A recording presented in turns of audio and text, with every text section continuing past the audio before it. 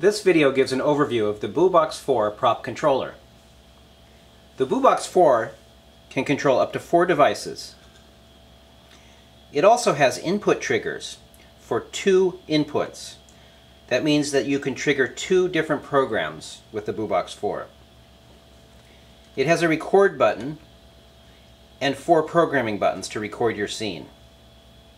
It also has a line-in jack, which is 1/8 inch for recording audio into the BooBox 4, a line-out 1/8 inch jack for hooking up powered speakers or an amplifier and speaker. It also has a powered speaker output for hooking up small speakers such as horn speakers and speakers that don't have an amplifier. There's a volume speaker adjust knob on the right-hand side as well. There's also an optional ScareMaster programmer port. This port is not required unless using the ScareMaster programmer.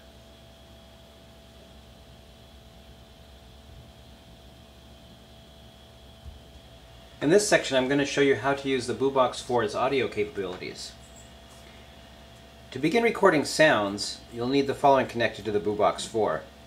A set of powered speakers, such as a computer speaker, which has the 1/8 inch male jack on the back that plugs right into the line out on the BooBox 4. Or a non-amplified speaker, such as this horn speaker, screwed into the speaker connector on the BooBox 4. For this demonstration, we're going to be using this simple horn speaker.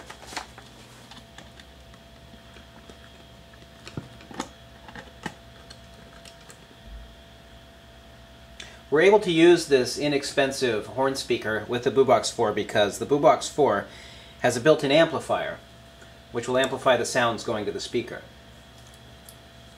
In order to record into the BooBox 4, you're going to need a line-level source, such as a CD player, computer, iPod, tape deck, etc., connected to the BooBox 4's line-in port using a 3.5mm stereo audio cable, such as this one. Make sure it's a stereo cable, and you can tell because it'll have 3 rings on each side of the connector. So I'm going to go ahead and stick this cable into line in, and the other end is going to go into the back of a computer.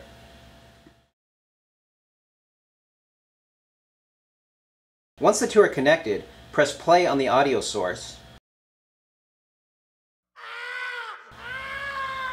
You should be able to hear the sound faintly through the connected speaker. Do not turn up the source volume so your speakers are really loud. Use the sound only as a guide so you know when to start and stop recording. Once the sound is recorded and the BooBox 4 plays it back, it will be much louder than it is now. You'll have to experiment with the volume of your sound source to see what gives you the best recorded sound quality. If the source is too loud, the recording will sound distorted. If it's too low, it will sound poor, and you may not be able to turn the sound up loud enough, even with your speakers at full volume. Do a few test recordings. Keep adjusting the source volume and then previewing the sound from the BooBox 4 until you're happy with the quality and volume level. Recording a sound.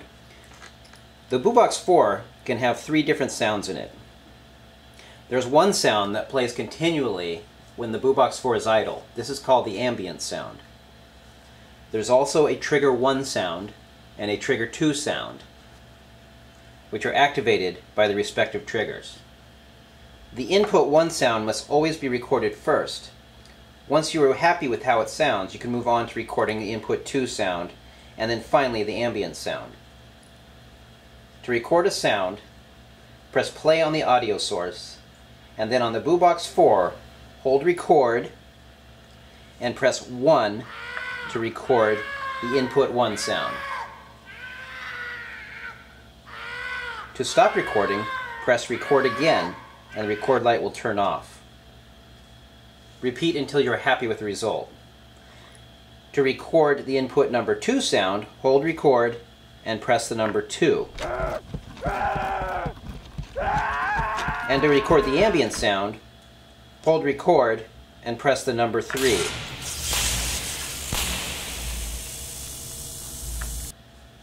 Previewing a sound.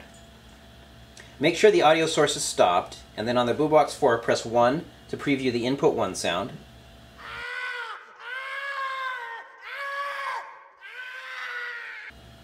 Press 2 to preview the input 2 sound. Press 3 to preview the ambient sound. Press the same button again to stop the sound or allow it to play through, and it will stop on its own. If you don't want a sound in a certain position, just record silence for less than 3 seconds. If a sound is less than 3 seconds in length, then the BooBox 4 won't attempt to play it.